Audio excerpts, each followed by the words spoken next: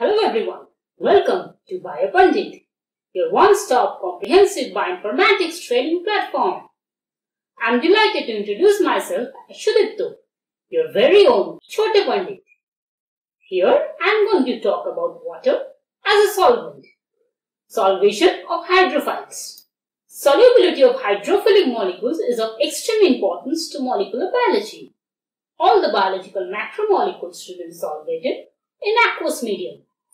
So, the molecular mechanism of solvation is worthy of understanding. We suggest you to watch our videos on quantum structure of water molecules and on the hydrogen bonding in water before you watch this.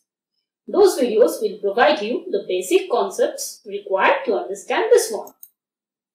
Solubility depends on the ability of a solvent to interact with a solute more strongly than a solid particles interact with each other. The polar character of water makes it an excellent solvent for polar and ionic materials, which are therefore said to be hydrophilic.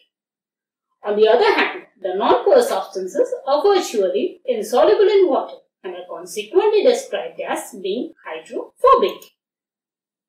So, why hydrophiles dissolve in water while hydrophobes do not? Let us take an example, glucose crystals. When you add some sugar in water, it dissolves. Glucose crystals is sustained by high electrostatic forces among individual glucose molecules.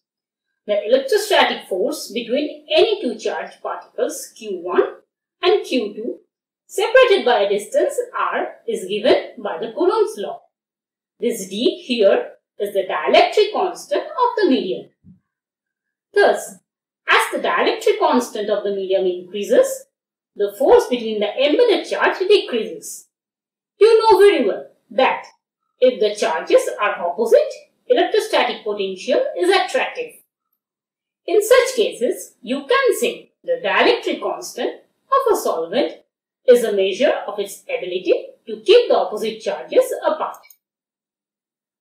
When you add glucose crystals in water, because of the very high dielectric constant of water, the electrostatic forces that hold the molecules together become 78.5 divided by 1.5, that is 52 times weaker. Individual sugar molecules leave the crystals and make the hydrogen bond with water. You can see how the glucose molecule has 5 hydrogen bond donor and 1 acceptor site. This transition from crystal state to the solvated state is the molecular basis of hydration or solvation of the hydrophilic molecules. See guys, it's simple. So, this is all for now guys. For further information, please keep watching the other videos of BioPandit. Please feel free to contact us in biopandit@gmail.com and in our Facebook page with suggestions, requests for videos and asking for technical help. And you can help us by subscribing our videos and your Facebook page so that we can continue our journey. Bye guys, see you soon.